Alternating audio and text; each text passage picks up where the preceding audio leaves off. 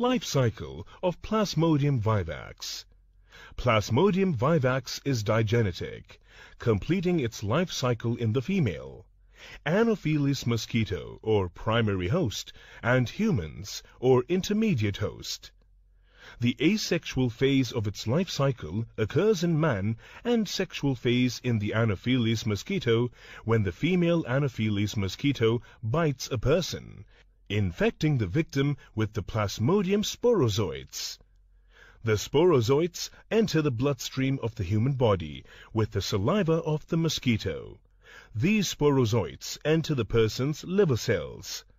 After several days, they undergo multiple divisions to become cryptozoite, and the liver cells get infected and burst.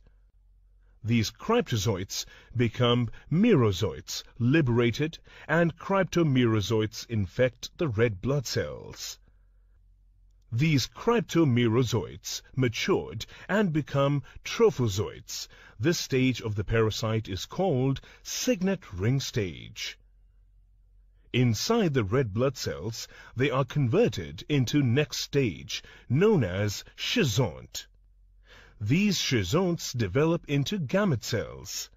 When the female Anopheles mosquito bites a person infected with malaria and picks up Plasmodium gametocytes, along with blood from male and female gametocytes.